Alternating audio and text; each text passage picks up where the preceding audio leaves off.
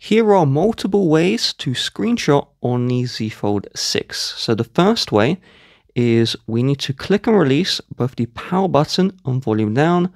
So if I click and release, it will take the screenshot. Don't hold down these buttons because it will bring you to the power menu.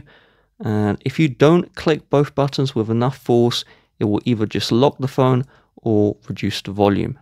Now the second way, if that way is hard, is I'm just going to open a screen to make this easier. You get your palm and you swipe it from left to right like this. So it takes a couple of tries, but you see it takes the screenshot there. Now the third way, and this is my favorite way, is if you swipe down from the top twice, then either tap the pencil here, or on the older operating system, the pencil is there. You then select the edit option. I'd recommend editing the top. We then have the option for take screenshot. So it's right here. You may need to swipe across. And then we just need to remove a toggle.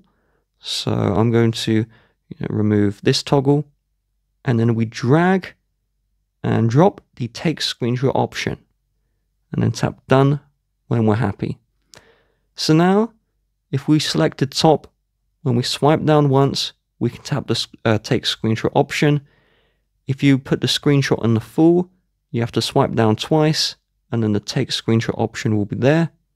So when we tap take screenshot, it's just going to take a screenshot just like this.